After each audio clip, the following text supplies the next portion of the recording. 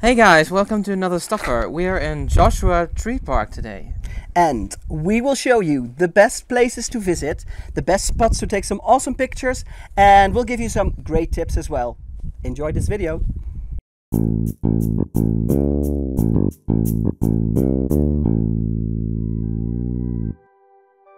Joshua Tree National Park is the place where the Mojave and the Colorado Desert meet. Joshua Tree is known for its fascinating variety of plants and animals, its rock formations, and its dark skies at nighttime, making it the perfect spot for stargazing. This national park got its name from the twisty and spiky Joshua trees that are scattered all over the park. Joshua trees are part of the agave family, and its Latin name is Yucca brevifolia. Thinking of visiting Joshua Tree Park? Let us give you the highlights if you only have one day like we did. We entered the park at the north entrance located in 29 Palms, since we had booked an Airbnb there.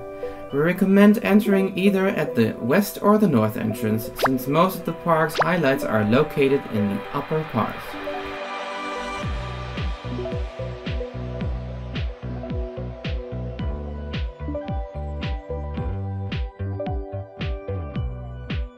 To get a nice first look at the stunning rounded rock formations the park has to offer, we made our first stop at Skull Rock. The rock got its name for obvious reasons. The rock is nice, but we loved seeing all the rocks around it even more. A great place to get some first shots for Instagram.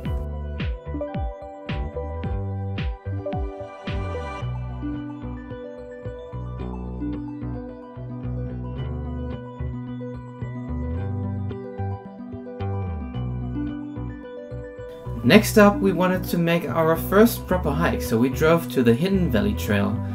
This is a loop trail which will take about an hour, including time to get some nice photos. It is a great trail that is manageable even with extreme temperatures we had that day. Make sure to check out our tips for visiting Joshua Tree Park at the end of this video.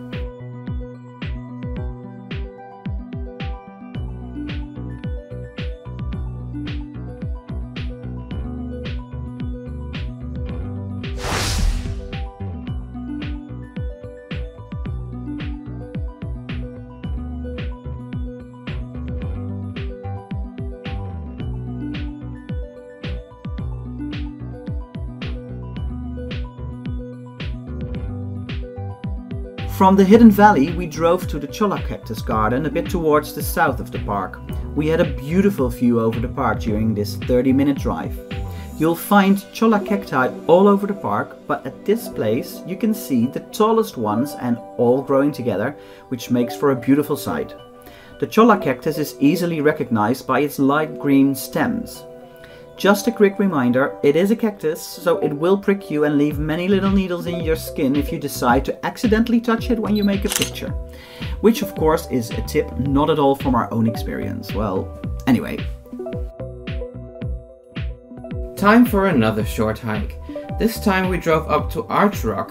This is also a loop trail and it's only half a mile. It will take you up to the fascinating rock formation. You can climb up and take some great photos.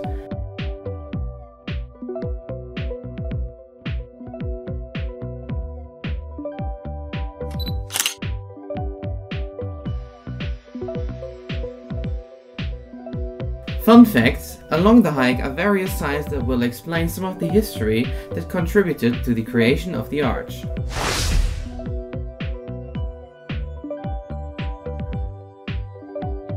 By now you've seen the highlights of the park for daytime, but wait, don't leave just yet, because you will regret it a lot if you don't plan time to enjoy the sunset and do some stargazing.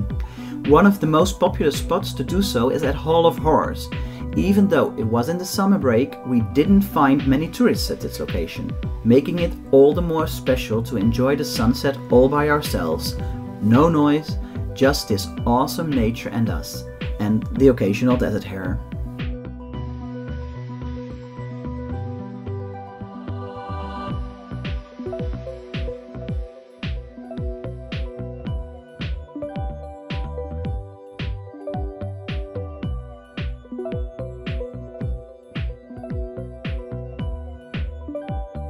We found a flat rock to lie on and see the stars appear one by one as it got darker and darker. We even made some great starry night shots with our photo camera. Bats flying by right above our heads completed this amazing experience. Here come the tips for visiting. Get the national pass called America the Beautiful and save money when you visit more than one national parks. Bring enough water, obviously. Bring food because you will love all of the park and you'll want to stay to watch the stars. Or do what we did, get out of the park for just a quick bite and then head back in for the sunset. Remember, it's a desert, so no cell reception, no electricity, etc. There are restrooms though. There are some great campgrounds in the park, so if you want to stay there more than one day, this would be a great opportunity, especially if you want to enjoy the stargazing. Stop by the visitor center to get up-to-date tips and information. They can advise you on what trails are suitable in the weather conditions of that day. It's a popular location for rock climbing, so if you are into that, this park will have it all for you. Even though this was our first national park on our road trip, it is one to remember, and the day we spent here might easily be in the top 5 days of this whole trip.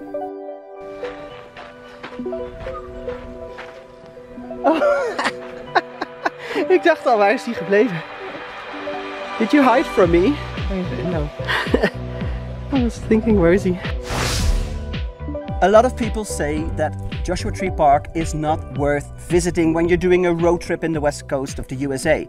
Well, we started at San Francisco and moved our way up through Highway 1 to Los Angeles, so this is our first national park on our route. And I have to say, it's awesome, it's beautiful, it's nature as we wanted it. We wanted nature to surprise us, and it really did. It blew us away. I totally agree, it was totally worth visiting. And don't forget to subscribe, leave a comment down below, and don't forget the bell notification and watch our other America videos. Yes, see you soon. Bye. Bye. Do you want to see us stuff more food in our mouths? Then subscribe to our channel or watch another Stufr.